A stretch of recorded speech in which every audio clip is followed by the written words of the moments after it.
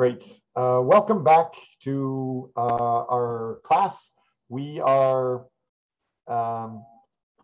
I'm Sean Watts, and here are my contacts. We're part of a teaching team, not just one, but there's several people that can talk to you about our cross-cultural communications class details. In week 3, we were talking about contrasting cultural values. There's a lot of values that you should be aware of. They're not always good or bad. They're just different. You should respect the fact that you have your values, other people have different values, and just expect that you don't fully understand them, and realize that you have to invest time and energy to fully appreciate these differing values and differing ways of communication. We went through, I think we showed this in class, an interesting video showing how people see cultures as different. We defined culture as being complex. There's different levels of understanding. Make sure you're aware of those. The differences in the definition of culture, but one of the simplest and best definitions that I know of is this: culture is created by a collection of shared values and shared attitudes and shared behaviors, all of which will make the culture. So culture makes the values make attitudes make behavior. That goes around, and it's with any group of people. So we've talked about those. We saw what were the values. We talked about what is very, very important. People are born being parochial, which means people only know one way of things. But then after they get educated, they learn there's another way, but they usually don't fully appreciate them. And so they think their way is better than the other alternative way. That's ethnocentric, just like Adolf Hitler, just like very, very bad people. And so we ultimately realize there is SRC, our self-reference or self-reliance, self-reference criterion or self-reliance criteria. Those details in your mind, in your heart, that make you believe some things are good and some things are bad, that alone is bad because it's only you. So you must invest time and energy to try to understand the other people in order to properly communicate with them. Otherwise, you're going to be doing that Trump style of communication. So we went through what culture is not. We talked about several different examples of contrasting values. We identified that there's different dimensions of culture. Hofstede has the power distance, collectivism, masculinity, femininity, uncertainty avoidance. We showed this information about how Korea relates to other countries. And I wasn't saying good things or bad things. I was just relaying the facts about Korea. Can specifically identify, for example, people in our class in Korea, they don't typically feel confident talking with a new group or in class. Does that seem right to you? Let's see.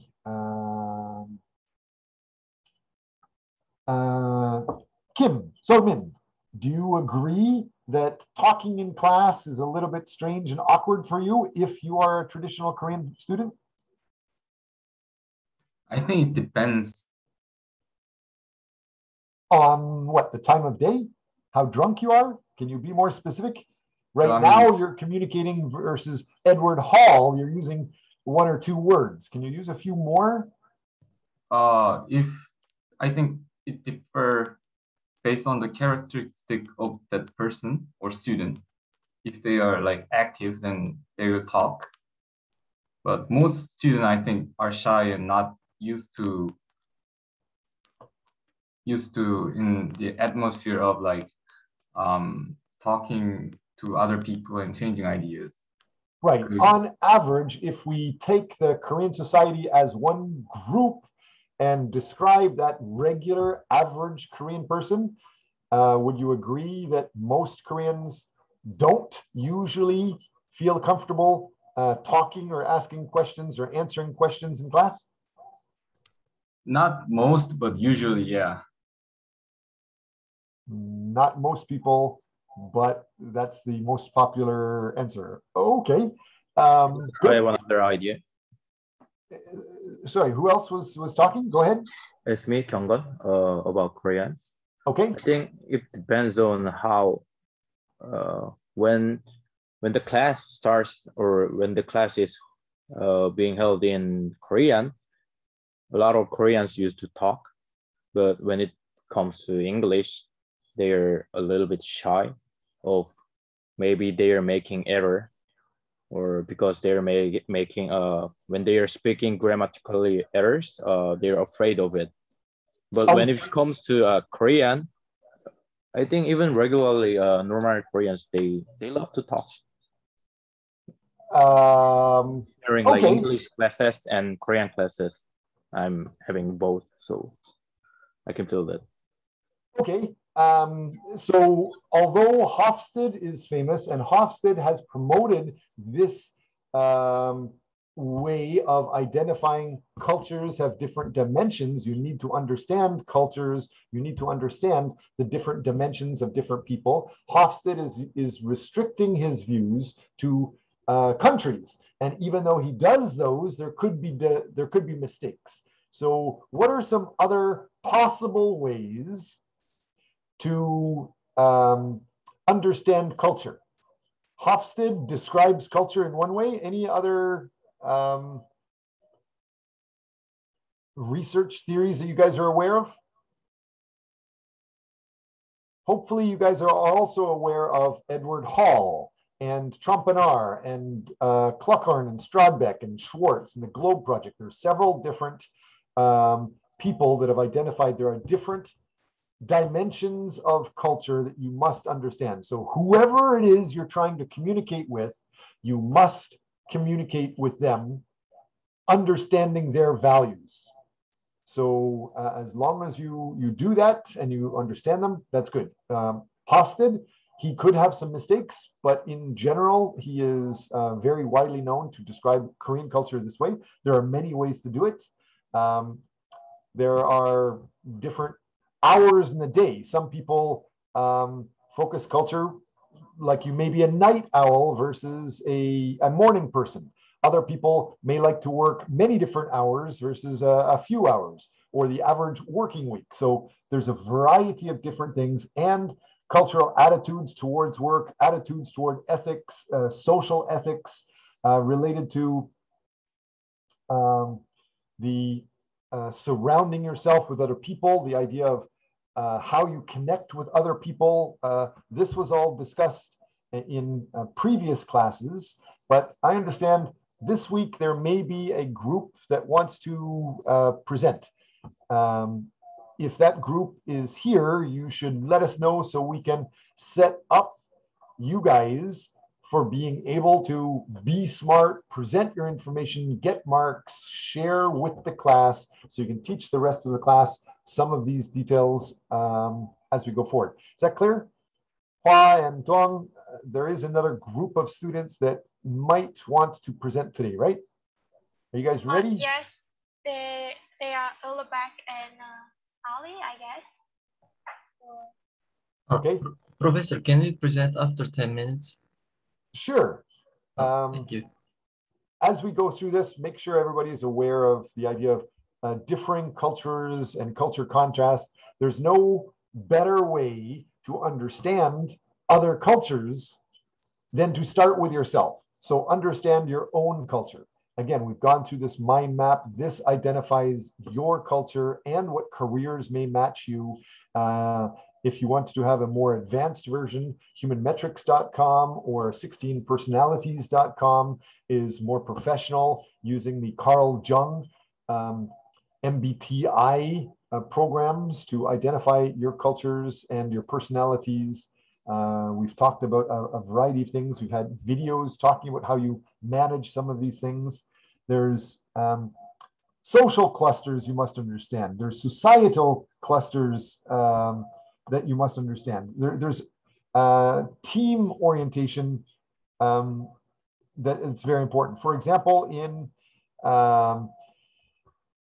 some cultures are focused more on groups than others. Other people want to have one person being a leader versus other people are focused on the whole groups going forward. Participating from higher to lower. We have German versus Nordic versus Anglo, and it changes all the way down to the Middle East, which might be the different type of participation from higher to lower. Humane orientations, autonomous clusters from higher to lower, self-protective, higher to lower, and then even words, semantics. There's a variety of things that we have been talking about with these. All of this information has been available online in our PPTs. Before we get into all of these things reviews, I just wanted to make sure that you guys have gone through this, understood there are different contrasting cultural values. Some cultures are different than yours, but it's not good, it's not bad, they're just different. Even if you have a completely different culture than somebody beside you, try to understand what it is before you start communicating and saying something that you may regret if you don't understand them. With that in mind, this week we have missed some classes. We will have a makeup class. We will be having that makeup class next week. I believe there's already been some communications with everybody and we've decided on some details. Be aware of it. You don't have to attend, but we will be expanding upon this stuff. The whole idea of culture shock. Some people see others and may be shocked just with simple things like the Thai long neck woman. But there's lots more to it. What's the biggest culture shock you guys have ever experienced? Any ideas? Anybody want to volunteer things? I have one actually. Sure. Go ahead.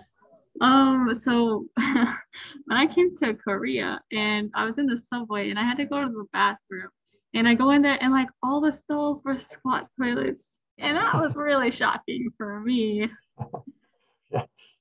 You don't like squatting over top of your pants, for example. Yes, I absolutely understand that. Had the same shock when I first arrived.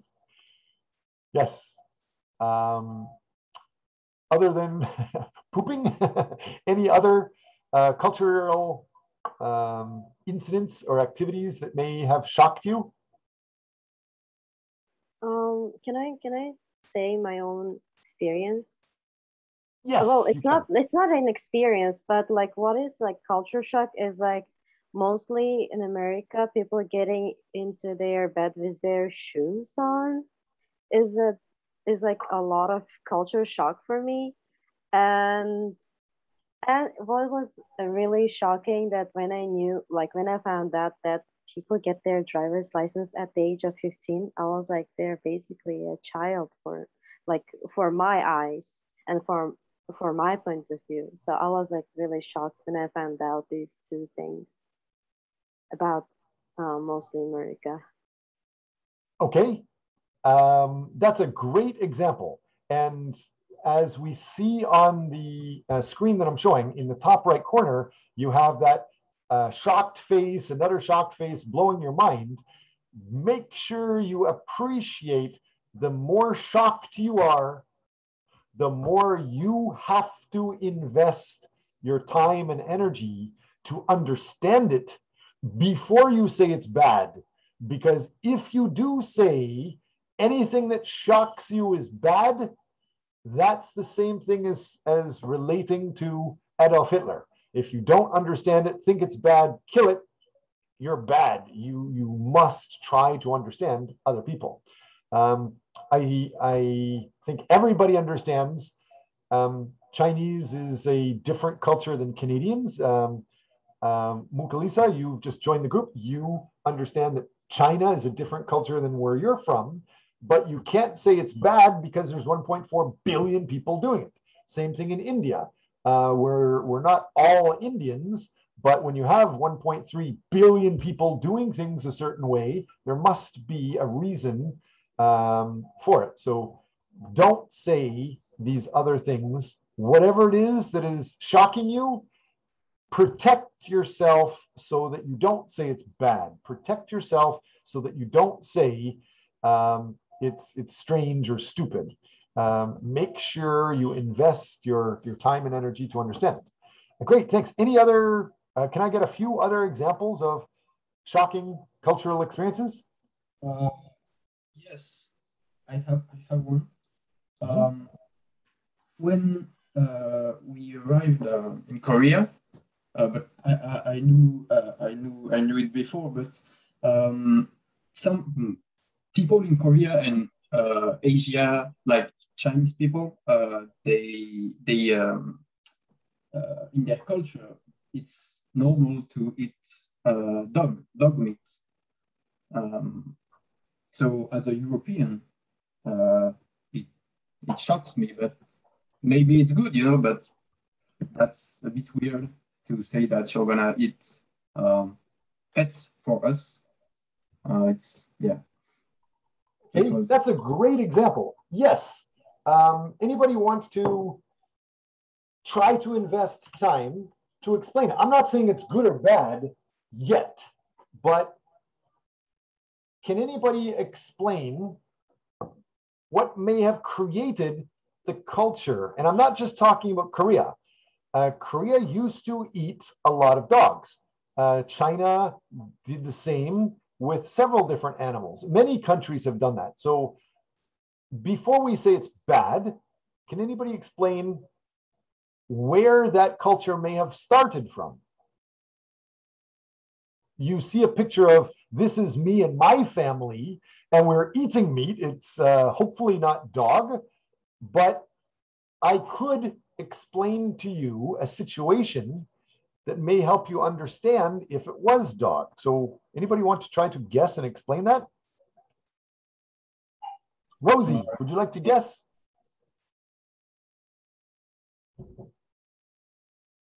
Somebody was just about to talk. Who was that? Yeah, it was me.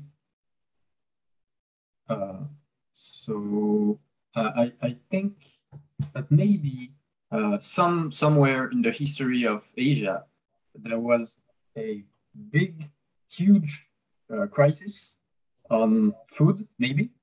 And then just like soldiers during tough wars had to eat their horses, maybe they had to eat their pets. I don't know. That's good. Okay, so if that type of environment happened around you, you could understand it was either die or you could eat your pet. But if we go beyond that, how could you think of that system even deeper? What if your country was raped and pillaged and you had no trees, you had no animals, everything was basically removed from your country? What is one of the fastest, easiest ways to start growing a food source, a meat food source? Generally, dogs are smaller, easier to transport, easier to import from other countries than cows, for example, and they're easier to manage and grow easier than cows. So when there was a huge national poverty issue, when people were literally starving and they didn't have shoes or they didn't actually have one bowl of rice, the average family in Korea in the 1960s didn't have one full bowl of rice each day for a family. So in that type of environment, being able to raise several small canine animals as farm animals was one of the most affordable, efficient ways to grow a meat source. So in that sense, it was just a canine meat source. Does that better explain that whole idea of dog meat? Professor? Yes. I believe because in Korea, maybe at the time we don't have enough animal welfare ideas.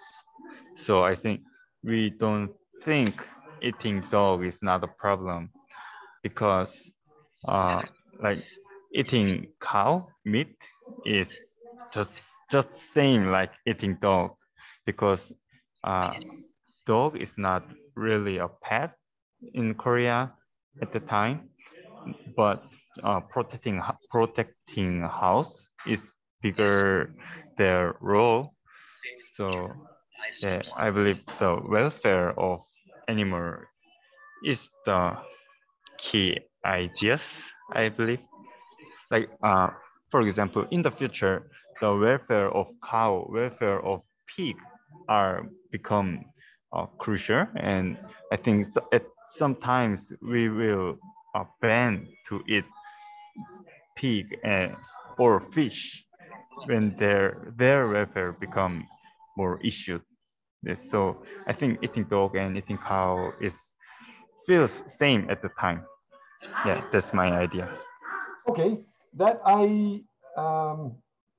that idea is actually an advanced idea. It wasn't the actual initial idea. So when the country was actually starving, long before they were thinking about social welfare and animal welfare or environmental welfare, long before that, when they were just thinking about starving to death, being alive or dead, they were just thinking about getting sources of food, meat and protein. They were growing vegetables. They were trying to get meat. Canines or dogs were one of the easiest to manage. So it was just a food source, period. And many years later, once they started to become wealthier, started to develop, then we got into the argument that you were talking about, the animal welfare, the environmental welfare. And the more we develop, the more things change. But yes, the overall idea is make sure you're aware that culture shock could have some explanations to it. You also should understand that although Korea used to eat dogs, it is now illegal. And Korea is an advanced, rich country now, but it's also super famous for one of the fastest growing countries in the world, raising people in the 1960s and 70s, less than $100 per year, up to one of the richest countries in the world, just in the 1960s and 70s. So it took 20 or 30 years for the country to grow from starving with nothing to being fully developed. So that, I was alive during then. So it's recent for my timeline. And so although it's not popular today, it was popular 20 years ago, 30 years ago. Great. What's another example of cultural differences or cultural shocks?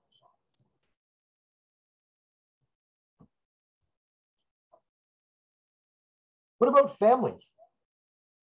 How could family be a shock? I'm showing a picture of my family. This is just the Korean family.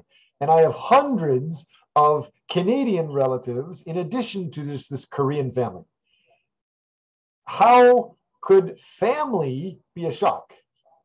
More specifically, this little lady at the bottom in the brown or with the hat on at the table, she is my mother-in-law, an amazing woman, always looks like a fashion model, even though she's like 500 years old. But she used to shock me and drive me crazy by being nice. How could that happen? Can anybody guess? How could being nice and taking care of your family be considered a cultural shock? And if you're ignorant, it's considered really bad. Anybody want to guess about that? I'm identifying a culture shock with my family. This is my wife. These are my kids. The lady in the top table at the back with the hat, that's my Korean mother-in-law, or this lady in the brown here on the far side, that's my mother-in-law. Wonderful lady. But when we first met, I used to have culture shock from her being too kind to me. What do I mean by that? How could that be understood?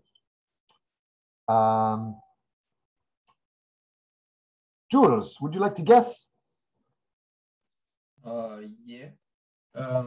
So maybe I don't know how it is in Canada, but maybe in Canada there is like your mother-in-law has to be mean or a bit looking after you to see if you don't hurt her daughter or her, you know. But I think this reasoning is maybe outdated. Um, in my case, what I know from France, if your mother-in-law is mean with you, it's just that she's not a good person. It's not because she's your mother-in-law that she's not not going easy with you. You know. But do you understand my statement? I'm not saying she's bad. I'm not saying she's mean. I'm saying she's too nice. She's too good. And that's bad or a shock in my initial ignorant understanding. When I first came to Korea, when I started getting into the family, this lady, this mother-in-law was too good. She was too nice. And I didn't understand that. I was uncomfortable. I was in culture shock because of that. My mother in Canada is also nice, but not the same way. Do you understand that? Anybody want to guess what we're talking about? Kyungdon Jung, do you want to guess what I'm talking about? Sorry, Professor. I was lost. Okay, we had some lady that I think wanted to. I'm sorry. I'm sorry. Yes? I just tried to guess. Like, is it like tear the kimchi with her hand and give you? Exactly. Yes. Really? She would chop up my food and put it into my mouth. Like she would make it in her hands and come over and feed me, putting delicious food in my mouth. But my Canadian mind was like, holy cow, whoa, lady, it's food. I eat myself. My mother in Canada stopped doing that 50 years ago when I was 1 year old. And so I'm not comfortable somebody feeding me, let alone, a mother-in-law that I know, but, I'm not, that close with her. She's trying to be nice.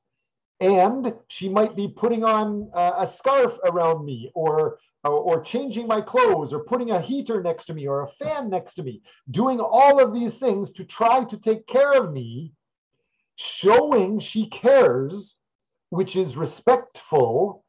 But in Canada, I was like, whoa, culture shock, give me some space. So yes, that's just one example. Of course, if you come from a different culture, maybe kimchi will be a culture shock. Maybe soju might be a culture shock. Maybe having quiet students in class might be a culture shock. But there are many things, even the idea of how you love somebody, how you give respect for somebody, it could be a culture shock to somebody. And before you understand, you may think it's bad. You have to try to understand, why are they doing it? They're doing it, even though it's work to them, they would prefer to just sit down and relax, to try to just be polite. So it needs to be understood. Yes, exactly. There's many things we're going to be talking about today. Culture shock and the symptoms, stages of cultural shock, how to help and alleviate the cultural shock, public-private self, which I was just talking about. My idea of space and private area was different than in Korea, what is private or what's okay, and how to overcome cultural shock. So we'll be talking about those things. There is another group of students. You're able to present anytime you want to start speaking up. Feel free to do so. Otherwise, I'm just going to jump into the details. We can present now. Okay, and so who wants to share your slides? Can you allow me? Ulukbek? Yes. You should be able to share your slides now. Anybody that is able to provide information in class is able to get more participation marks. So if you have something that you would like to stay and contribute, especially if you have anything significant, please let us know and we will allow you to do so. Go ahead, Ulukbek.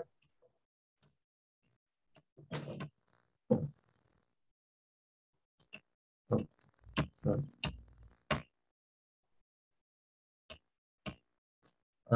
good afternoon, everyone.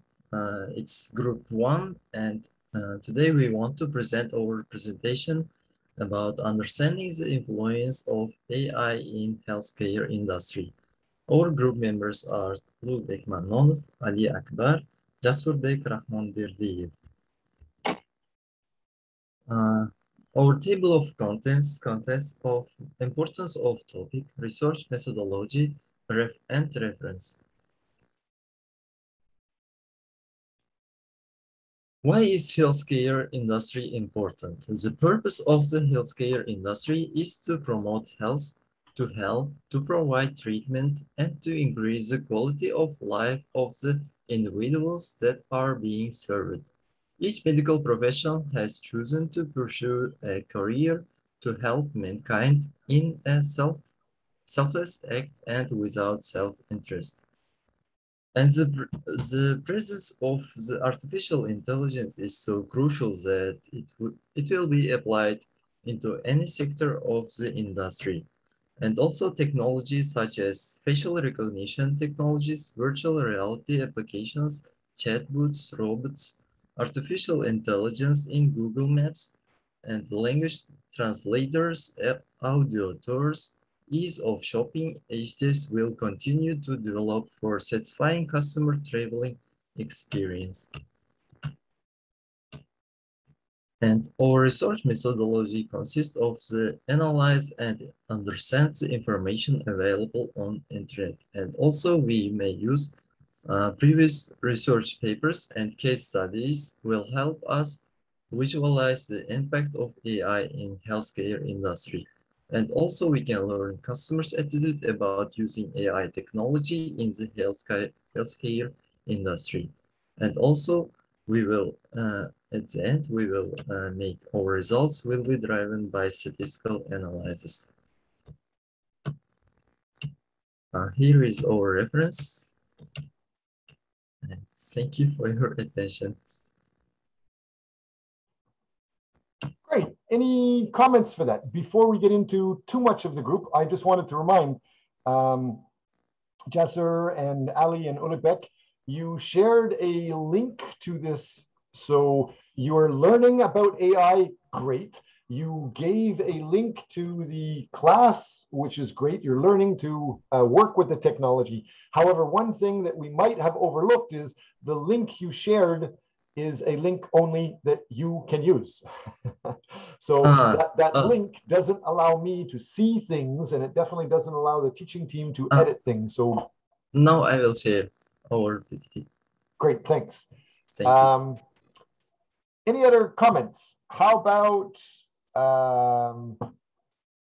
Kang Ganjang? Can you give an evaluation and a few comments about that presentation?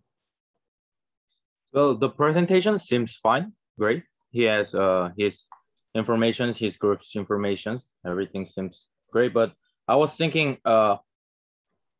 where is his where I was looking for his work, like where's the introduction? Like, okay, I understand why the topic is important, what he is aiming for, but I was just I was expecting to see the research of the a little bit paper. Would be great for me, but PPT and I understand how he's going to do the research, and research methodology seems great for me. Okay, so for a mark out of 15, how would you evaluate that? I would give I would give drum roll, stress. I don't know. I want to ask Felipe, like how much do you want? I can give any support you want. I'm being very generous. If I have to give, I would give like 13 or 14. But if he made some paperwork, it would be like 15 already. Great. Okay. What about Rosie? Rosie Elwood, would you be able to give a few comments and an evaluation?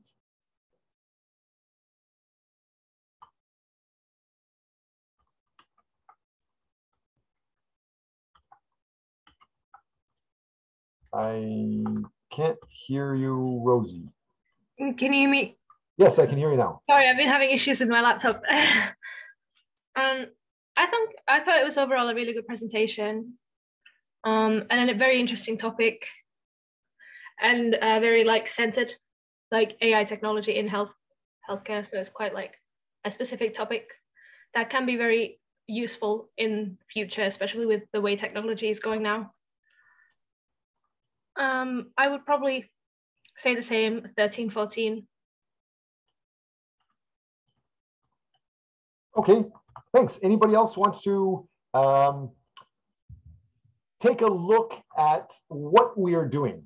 We are finishing the very first group presentations, big times getting marks, and there are some cultures that can communicate and just offer here's a number and just tell you a fact very, very quickly. I'd like to talk about that for a little while and how it compares to other cultures. For example, I believe in Korea, it's very strange. Korean people may think it's strange. It's not the Korean culture to speak openly and tell somebody else, here's 3 ways to improve and here's a mark. I think many Korean people find that very hard to do.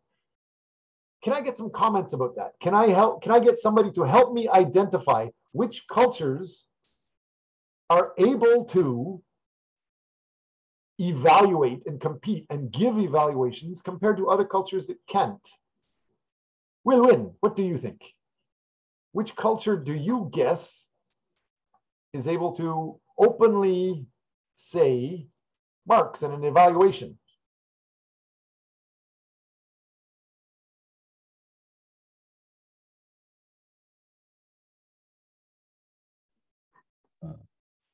I'm sorry, Professor, I have no idea. Okay, good, thank you. And so which culture are you from?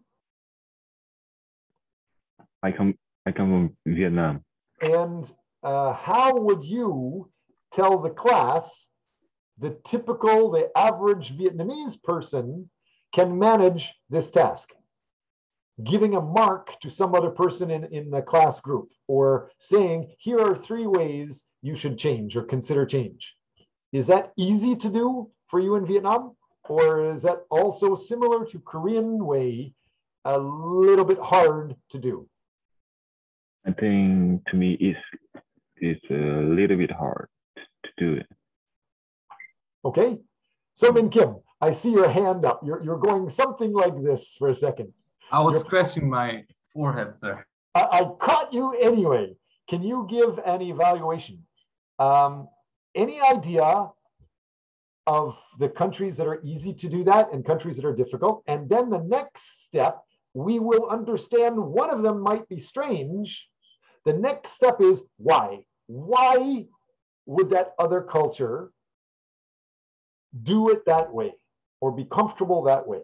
So first of all, which cultures do you think are easy to do it? Which cultures do you think are hard? Can you identify any? You mean when it comes to evaluate other people's work? Yes, publicly, in class, on a speaker, and YouTube to the world. Yes. Well, I think as Korean, I do not want to hurt other person's feeling. That's the first one.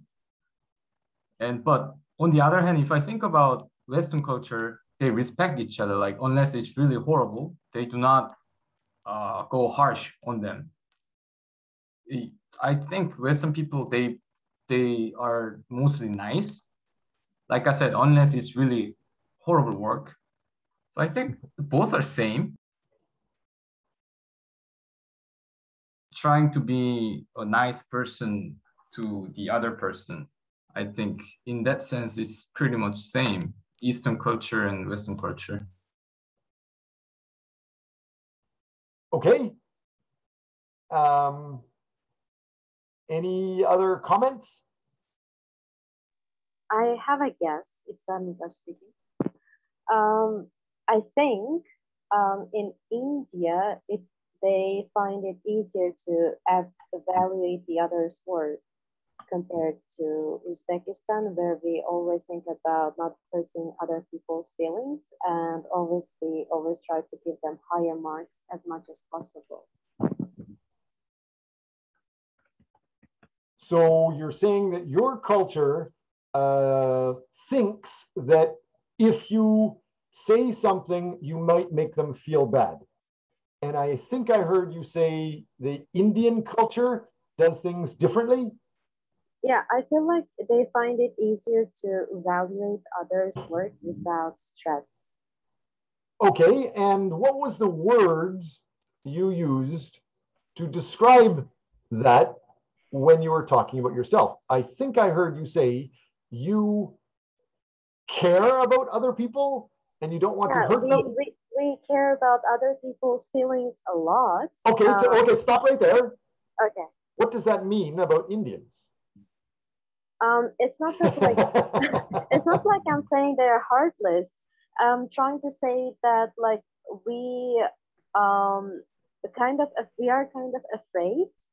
I guess it's not that we are used to evaluate others' work, but when it comes to like publicly asked to evaluate someone else's work, it's like a lot of pressure, and then we get nervous. Like me, I get nervous a lot, and I try to evaluate the person's work as good as possible. That's what I'm referring to say. And I have some friends from India, and like when we are communicating, like when I ask them, can they evaluate what I'm doing? They don't even think for a bit. Like they just like answer. So like, but when it comes to me, I think like for a long time, consider what like my words, and then I say it. Thank you very much. Especially that there's so many different comments you just said that I would like to evaluate. And I think the last words you just said is that you like to evaluate the words before you say them. But what I heard from what you said was Indians don't evaluate, Indians don't care, Indians are kind of heartless.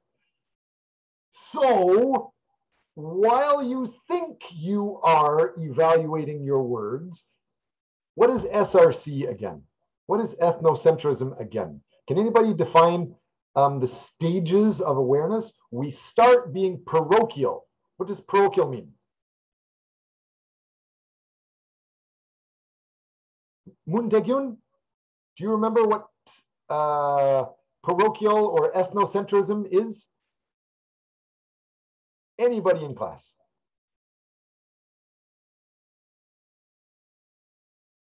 Jules, Lucas, Solman Kim, nobody is looking excited. So we are born only knowing one way. We are born, we only see the mother, we only see the doctor. They do something to us, we start learning that is the way, and that's the only way. That's parochial. That's actually bad. But at the same time, it's natural. So it's good to understand things can be bad at the same time as it's good and natural. We are born knowing something. But because we only know that one thing and we don't know there's other ways, that's bad. It's ignorant. So you can be good and bad at the same time. You can be a great heart and caring, but at the same time, you can hurt other people at the same time. Ethnocentric is when you are trying to educate yourself about others. You have learned there are other ways. You know there's some other way, but you think yours is the best. That's ethnocentric. That is what Adolf Hitler says. Adolf Hitler knows there's the Jewish culture different than the German culture, so he tries to kill the Jewish culture. That's very bad. We understand it. But it's natural. It's also good and bad. It's good because you are starting to learn there's other ways. It's better than just staying parochial. Parochial, you stay in your culture, you stay in your environment, you don't know there's other ways, you only work a certain way. For example, you have a street mall selling something on the street here, and you usually sell only to local people around you, but then you get a tour bus coming in and you continue to sell or work and talk the same way, even though those are tourists. They could be from a different culture. You could be insulting them, like a Donald Trump move. So you have to be aware of the other culture, number one. That's ethnocentric. SRC is when you know there's another way and you know that there's your way, but before you actually invest time to understand them, you say things about them, like they're heartless or they don't think about what they're saying. Please think carefully about that, because 1.3 billion people doing things, there could be a reason. What could be the reason, whether it's true or not, what could be a reason why 1.3 billion people can very quickly answer a question or comment and evaluate somebody else? Any ideas? Min Jin Jung, how would you like to guess? What can you guess? Why could Indians, 1.3 billion of them, be able to evaluate other people instantly? Actually, I know little about Indian culture. Okay, guess. Maybe Indian is a colony of England. India was colony of England, so maybe they adopt English culture, or but beside of India, I guess maybe France, or in their culture they debate a lot, and winning the debate is very important to them. So maybe they or maybe they are they more try to win in the debate, but in Asian culture, they respect others. I respect of her superior person's idea. So maybe that's difference. Yeah. Okay. Note that you were just saying in your culture you respect superiors' idea or older people's idea. Yes. That sentence alone shows any other culture that doesn't treat older people as a superior is kind of bad in some ways. You understand that? So even when you're describing yourself without very much investment into understanding the alternatives, could be ethnocentric. You could be insulting other people. So it's wise to always say, my guess is, or my understanding is this. Can you correct it? Or is that correct? Turning it into a question allows you to say almost anything without insulting people. It's more like hierarchy of culture, hierarchy in Korean culture. Oh, okay, good. Yeah. Let's take a look at it. From what I just heard, you were talking about British culture and French culture basically giving cultural values to India. So does that mean all French people are able to evaluate others quickly and publicly? Are there any French people in class or British people, UK people in class? I'm French. Okay. I guess because you're not talking very quickly, it doesn't come naturally to you, or yes. That's one of the reasons. I would like to talk more fluent English, but it's not there yet. Do you think that the French system is what created Indians' ability to think and evaluate quickly? I don't think so. But again, just like Minjin said, I have no clue about Indian history.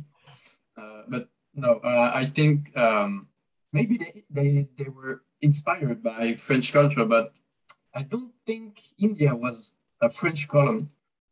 But I'm not sure.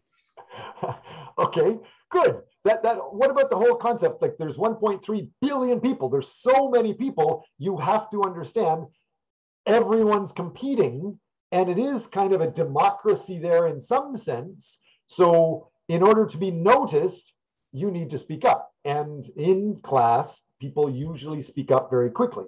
it's considered natural. So in some areas, it's natural, it's good, it's required to survive. It's good to help the other people around you. If you're group oriented, you're helping the group learn to develop quickly. If you stay quiet and you allow somebody else to make a mistake, you're actually hurting them by not helping them grow. So that could be one of the reasons. So try to understand the levels, parochialism, ethnocentrism, even though you start learning about things, when you describe yourself, even if you describe yourself out of respect and you describe yourself out of what you think are good terms, the words you use could insult others when you don't understand them. So it's one of the ways we're going to talk in classes. How can you deal with those things? So we'll talk about that in class. So first of all, there's strategies for, we went through, there's many different examples of this thing. There's the topics we're going to be talking about. We went through the idea of what is cultural shock. It's the trauma that you experience when you experience a new culture. It could be related to a lack of food or unacceptable standards or cleanliness. There's a variety of things. Major symptoms could be homesickness or boredom or withdrawal, a need for excessive amounts of sleep, or compulsive eating or drinking, or you get angry or irritable, or maybe you're going to exaggerate how much you clean things. There's a variety of different symptoms of culture shock. It goes through many different examples, from family stress to chauvinistic excesses. Sometimes you may see in one culture, guys may have more authority or power for certain things than girls. So you may think it's better to start exaggerating that and say the opposite from your culture. You may also have hostility towards the host nationals, or you may lose your ability to work effectively with people, or you can't really explain crying or getting physically sick. There's a variety of things. What can you do with them? There's strategies. You can just give up and not accept it, or you can try to substitute it. For example, the traveler learns there are other appropriate responses or behaviors in the host culture, and you substitute those responses for the ones that are normally used in your own culture. And of course, there's the addition, the idea of strategies for coping with new culture. You can do the addition or synthesis or resynthesis. Addition, what that means is the person adds the behavior of the host culture when in the presence of nationals, but they maintain your home culture behavior with others of the same culture.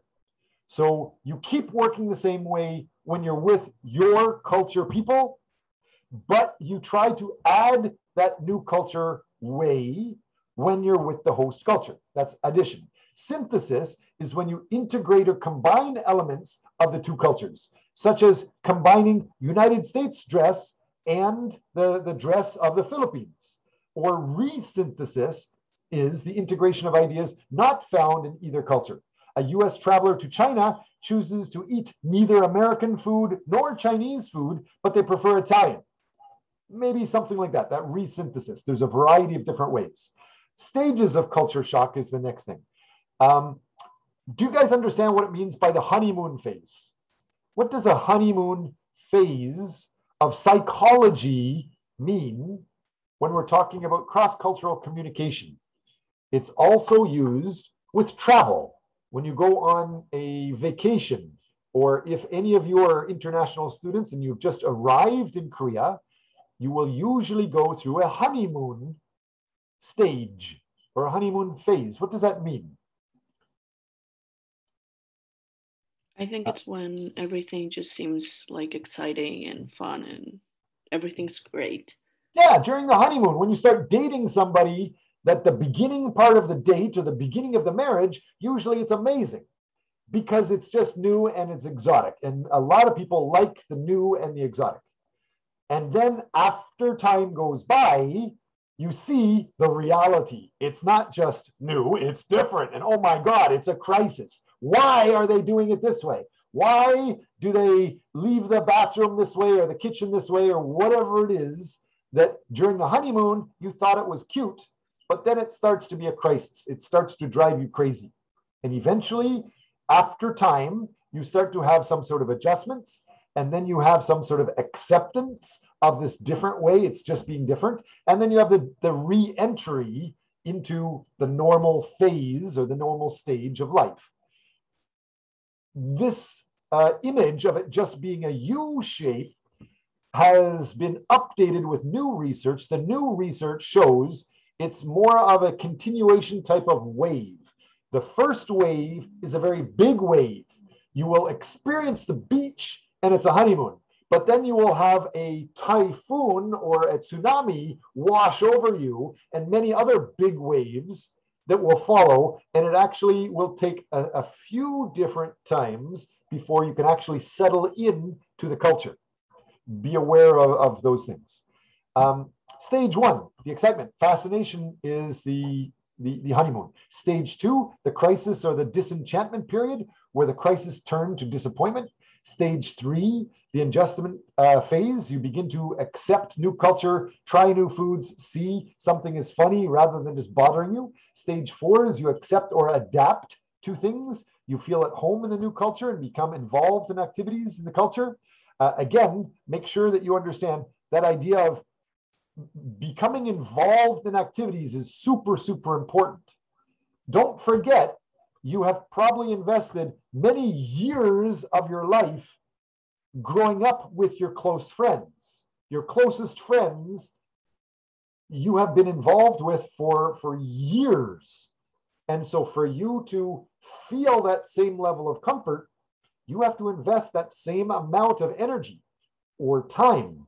So you have to try to get involved in these new cultural activities as quickly as you can, as much as you can, knowing they're going to drive you crazy, because after time, then you will start to get into the re-entry phase. Following the stages of identifying earlier, then you'll have the euphoria, the crisis, the disenchantment, adjustment, and the adaptation. Ultimately, you will adapt after you have experienced a lot. It's part of what we talk about with the W curve, the theory of the cultural shock that explains the re-entry actually takes the form of this second U. So that W is what I'm talking about. This idea here was the very first research phase, and it's just initially you think that there's a problem and then very quickly you can get over it. Well, it's not that simple. In the W phase, you repeat this, and eventually the wave gets smaller and smaller. So what are the problems related to re-entry? Finding a new niche in the corporate structure at home, adjusting to lower standards of living, problems reestablishing personal or professional relationships, dealing with readjustment problems with children or the difference in their educational experience abroad. So there's a variety of problems related to this. We need to start thinking about this. What about repatriation? Later, we're going to talk about some solutions, but when you go abroad and you experience culture shock, and then you come home, do you realize when you go back home, you may create culture shock because you are now slightly different? When you are originally from one culture, that's the one culture. And you go to a different culture, that's a second culture. And then when you have started to change and understand things, you become a third culture child. So, for example, me, I'm from Canada. I can go back to Canada, that's called repatriation. But when I go back, I'm no longer straight Korean. I'm not straight Canadian anymore. And I'm not fully Korean either. So I am a third culture baby is what it's called. That repatriation, going back to Canada, will be a culture shock for you. Be aware of that. What about these pictures? How do you feel about these pictures? The portrait of an Arab woman, or the man from Nepal, or the Thailand long neck woman. Is anybody confident enough to talk about these? How about we get a volunteer to talk about this? Lucas, can you hear me, Ote? Lucas Matthias? Oh, it's actually Gwen. I'm using someone else's computer because mine wasn't working and I can't change the name. Great. So Gwen, can you talk about this portrait of an Arab woman? How do you feel about this? How would you analyze this? How would you describe this? I guess it's an example of beauty standards, I would assume, of that culture. Perhaps. I don't really know nothing about that culture, but I think she looks pretty, so I guess it's a beauty standard. Okay, keep going. You know what I'm trying to get at. Is that normal for you? Why or why not? This is not normal for me because we don't, traditionally in America, we don't really dress like that. We don't have to of course there are Arab people in America. It's getting hard to describe this. Okay, keep going. Any other comments? If we assume that you're doing this for educational purposes, what could somebody else from the United States in our group say about that picture? Maybe it's not you, Gwen, but somebody else from America. Donald Trump. What would he say about this picture? Well, people who want to judge her be like, well, why would she dress like that? I'm sure, wouldn't it get hot in the summertime or whatever? Take off some layers, you know what I mean? Okay. Is there anybody that is Muslim in our group? That's me.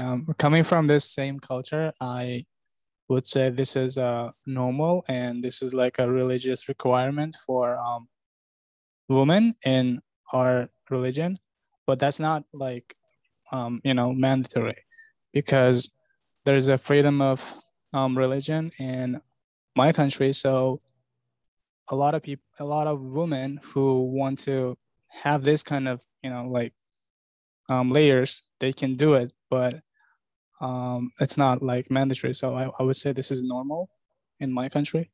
Okay, can you explain perhaps why somebody would choose to do this? Why? I would say if a woman is religious, strong religious, they would choose it because that's what the religion says. Women they require to cover up their body parts. Only the eyes and the hands should be visible to others.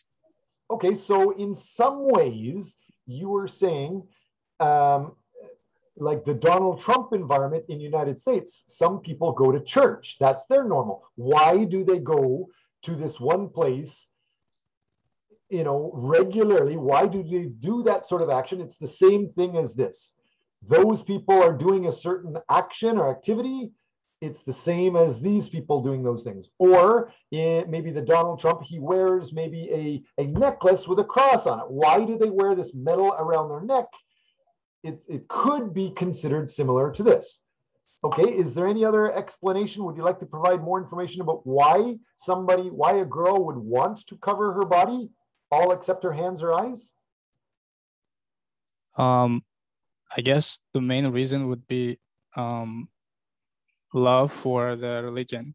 Sure, that whole concept, most of the world has more than 50% divorce rates. You get together, you get in a relationship, you get married, and then usually there's a lot of people having affairs, going out and ultimately having an affair, resulting in possible divorce. This type of thought is talking about you're preventing those type of bad things. You're saving yourself just for the one person you love. So it's the same idea. Right now, I don't know if you can see, why am I wearing a dangerous metal band on my finger? I used to work with medicine for a long time, and I know for a fact that your human body, most often when there's a serious injury, it's because you're walking somewhere and your ring gets caught on something and it could break your finger off. So this metal band has resulted in hundreds of thousands, maybe millions of people having their finger amputated. So why do we do it? It's the same thing. It's part of just a way to show respect to somebody. a lot of people may think it's different. What about the idea of somebody in class said that will make them hot? Why do they do it? That's crazy. Well, what do they do in the hot countries? What does somebody that lives in the desert usually look like? Don't they protect themselves in the same way, protecting themselves from the heat, protecting themselves from the sun? So the more we think about it, the easier it is to understand these ideas. Please be aware of that. To alleviate cultural shock, try to see the environment from the perspective of the host nationals. Replace the golden rule. Do unto others as you would have them do unto you. Well, no, that's kind of ignorant. The platinum rule is do unto others as they would have done unto them. So who cares what you like? Who cares what you think? Who cares what you think is good or bad? The only thing that's important to the other people is what they think. Try to invest your time and energy to understand what do those other people think, want, feel, etc. So aspects of culture shock. There's cultural stress. Obviously, you should be aware of many aspects of that. There's social alienation, where you cultivate friendships with people from the home culture and the host culture. It includes host nationals and social events. That's the social alienation, when you go out surrounded by other people, but you still don't feel like you belong. You feel like an alien, even though you're in social settings. And then we get into the social class and poverty wealth extremes. Mentors in host culture can be helpful in advising US people regarding acceptable ways of dealing with poverty wealth extremes.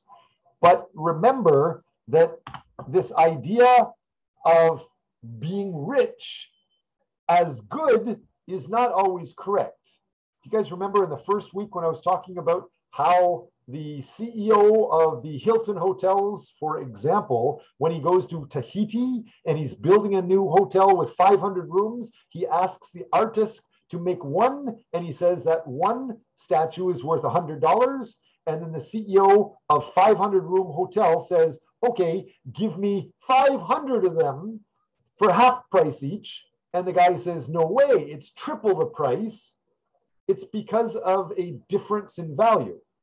Some people think capitalistic is king, money is king. Other people think other values, like the artist think it's good to create something new, better than just having money.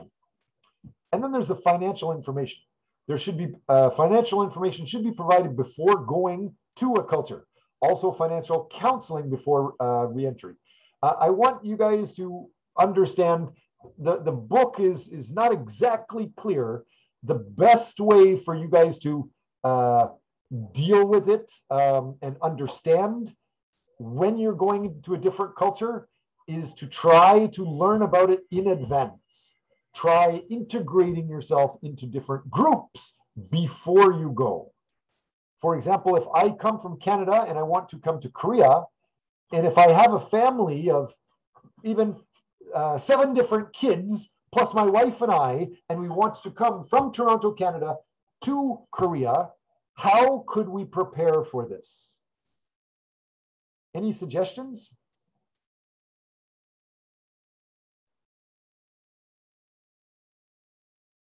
Try to learn about the Korean culture in advance. Try to have your family join, for example, different Korean groups first. If you can join Korean groups in your home country, perfect, awesome. If not, you can join Korean Facebook groups or social media groups or follow K-pop groups to try to start understanding the details before you come. Start understanding some of the cultural details so you have less culture shock and you're more receptive when you arrive. Try to start learning some of the language. Those things will help in advance. There's public and private self. So one thing called the Johari window is there's the things I know or the things that I don't know, and then there's the others that you don't know. There's a square here where you understand some things, and then you may have blind spots or have some things hidden that you don't notice, and then there's just a whole bunch that you don't know. Make sure that you understand your arena, what you're aware of, is ethnocentric. And there absolutely will be blind spots, hidden areas, and things that you don't know. And expect them, start looking for them. That is one of the best ways to prepare for cultural shock. So this public self may include information about the person's work, family interests. The public self is small for the Japanese, but it's large for US persons, that public self. What we mean by that is when you are working in the United States, you're allowed to share just the minimum information just to get the job done. But in Japan, they're saying that almost everything is shared. That's in some ways what they're talking about. The private self may include feelings, personal information, and opinions. The private self is large for the Japanese and small for the US persons. There are some videos, but we're not going to have too much time to talk about this. I encourage you guys to go through them and look at these details. We've also started to talk about know your own culture. Go through that mind map. Go through the more professional human metrics map. That's most of what we're talking about today, but I wanted to point out a lot of additional information which is very valuable. So there's 5 progressive stages for this Asian shock: frustration, unwillingness to understand, ethnocentricity is the beginning, then racism, very bad, and avoidance of the culture. Those are bad things. How to alleviate this culture shock? By careful selection of overseas personnel. Check who you're going to work with. Learn about the people you're going to work with. Be sensitive to these other people. Be aware of how you're going to react to these new situations. If you see somebody in a hijab, what is going to be your first response? Are you prepared to do it? Are you prepared to interact with the person that may have that long neck necklaces in Thailand? So make sure that you're thinking about the reaction to criticisms. Be patient and be resilient to those things. Training. What's the training that we need to look at? Obviously, you need to have serious training when you're really trying to understand and communicate with a different culture. If you want to do cross-cultural communication, before you start doing it, start intellectual or real classroom training about it, and then have an area training or a simulate or role playing, and then have your self-awareness. Check, what is it that you usually do? What are some of the words you say? You think saying I care or Canadians care about this, well, that kind of means every other culture doesn't care. So be aware of those details.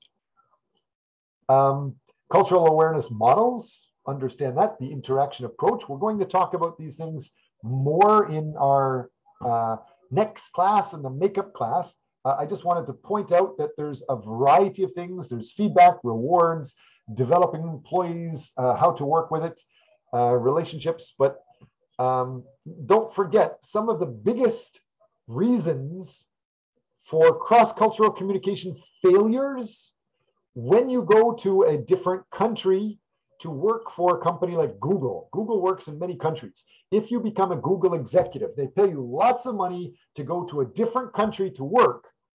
One of the biggest reasons why you would quit that job and go back to your home country is because of your family. Your family is not prepared, or your family is just left alone. If you leave your family without preparing them, that will destroy the family. And so, be aware of this stuff. We can talk about this more in the next makeup class. Next makeup class, we'll be emailing you contact details. It is optional, but of course, overall, we're going to be catching up on this stuff, going through the rest of chapter 4 information. Any questions now that we've finished for today? Yeah, actually, since I wasn't able to make my microphone work at the beginning of the class, you said who was wanted to be in face-to-face class in person, Okay. And I personally would like that to happen. I don't know if you will be able to do it because of coronavirus, but if we can, I'm totally okay with doing that. Thank you for those comments. As I have been informed, because the coronavirus is still a big issue and not everyone, not even half of the students have been vaccinated yet, I was told that online is still the best. Later, if things get better, we can. If you wanted to meet with me or talk with me, my contacts and the teaching team's contacts is available anytime. I hope coronavirus will disappear and we can have the regular class as soon as possible. Thanks for that comment. Anything else that I can address or talk about? Lucas or Matthias or Gwen, whatever your name may be today, I see you kind of nodding your head, and Zarnagar, I see you kind of nodding your head. Is there any other comments that you guys had before we finish class today?